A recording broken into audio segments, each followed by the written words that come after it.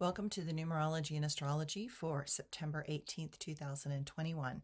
If you add all those numbers together, you get the number 23. And if you add the 2 and the 3 together, you get the number 5.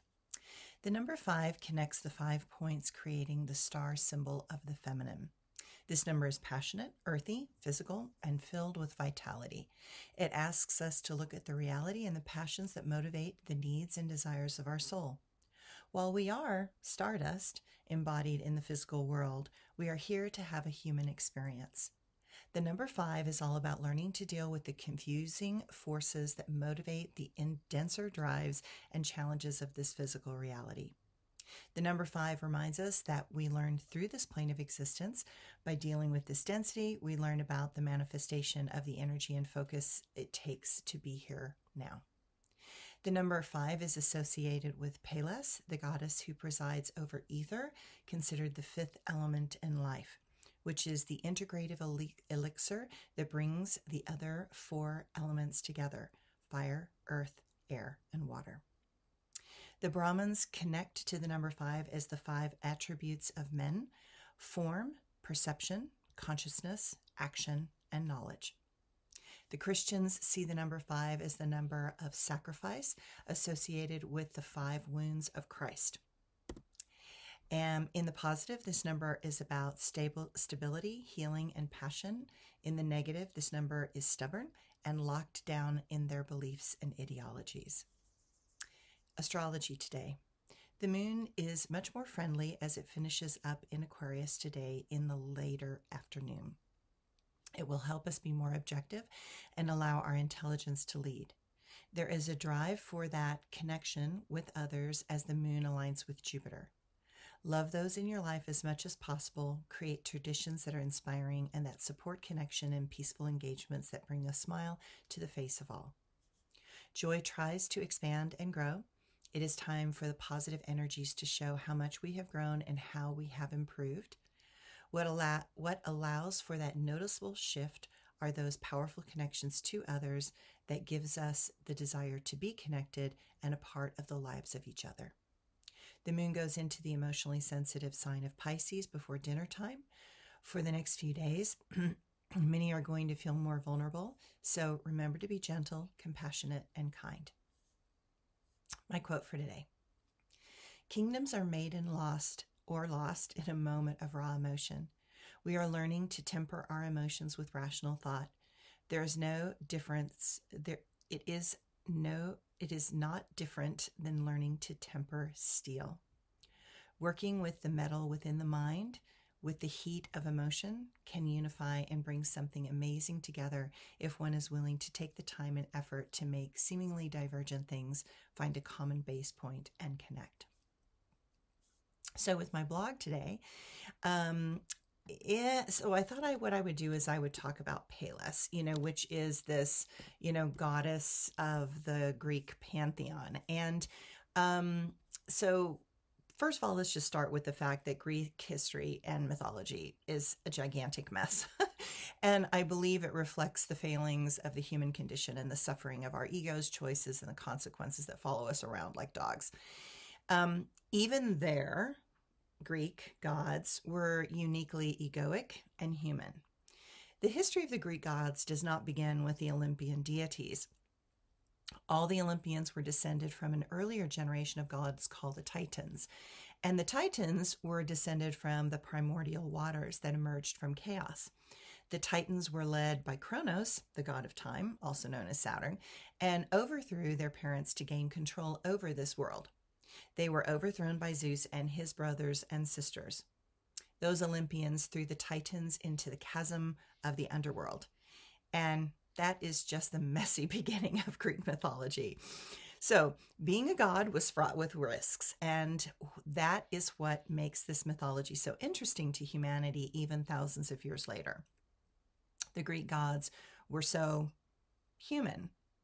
They are magnifications of our best and worst aspects.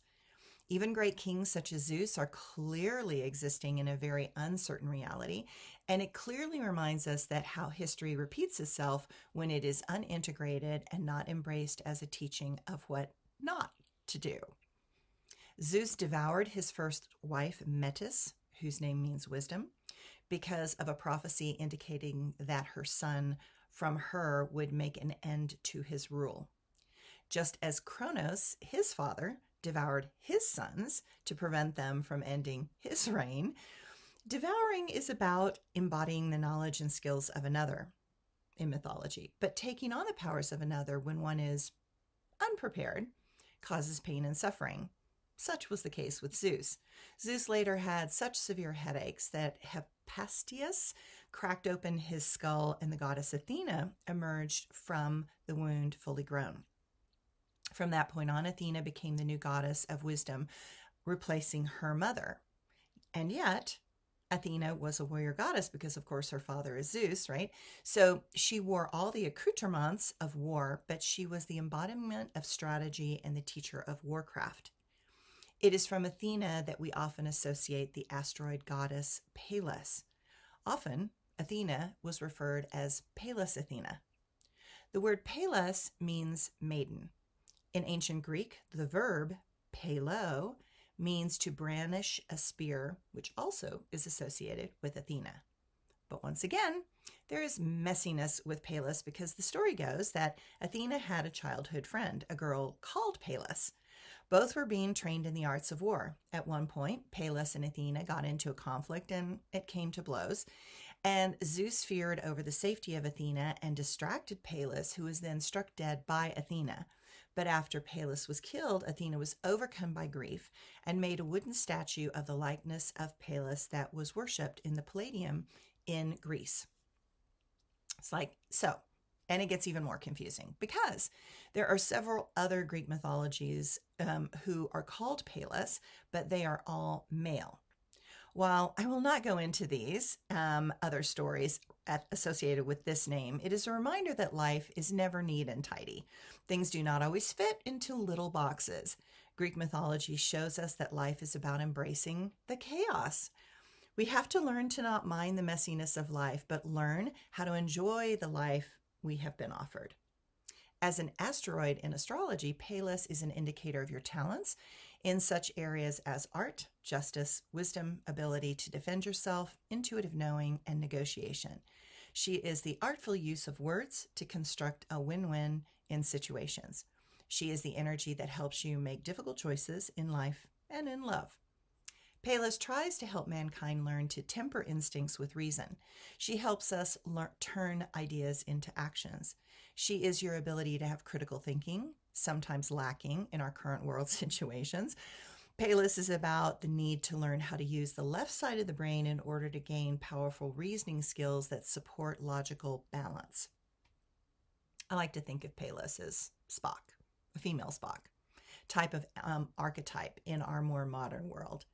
Pallas is that calm and calculating ability to make difficult decisions, especially within relationships. Pallas is that energy that allows us to navigate new environments. As such, she is a much-needed skill at this time. She is that fighter for what is just and right in the world. She will ignore her own needs in favor of supporting the greater good. She is our relationships with our fathers, as well as all men in our lives. Pallas is the ruler of arts and often has a prominent place in natal charts of people who are artistically gifted or who are in some creative profession. These people are often in some form of visual arts like movies, design, photography, sewing, painting, pottery, sculpture, etc. This asteroid gives healing abilities to a person. Pallas rules different methods of healing using the power of the mind or some other techniques in the process of self-healing and healing others. These can be meditation, visualization, repeating affirmations, hypnosis, and sound and light healing, mind control, etc. In the charts of some people, it grants these people with great healing abilities, and for some people, it gives them receptivity to be healed in such a manner. For some people, a prominent Pallas indicates good diplomatic skills and talent for diplomacy and politics. With a bad aspect of Pallas, the person is usually lacking diplomatic skills, has a weak character, or is aggressive. Check out where you might have this asteroid in your own chart by going to one of the free astrology sites and putting in your own information. And in my written blog that will be on my personal website and on Facebook, I will put one of the links so that you could find out where your Payless is. Okay? You guys have a good day. Bye.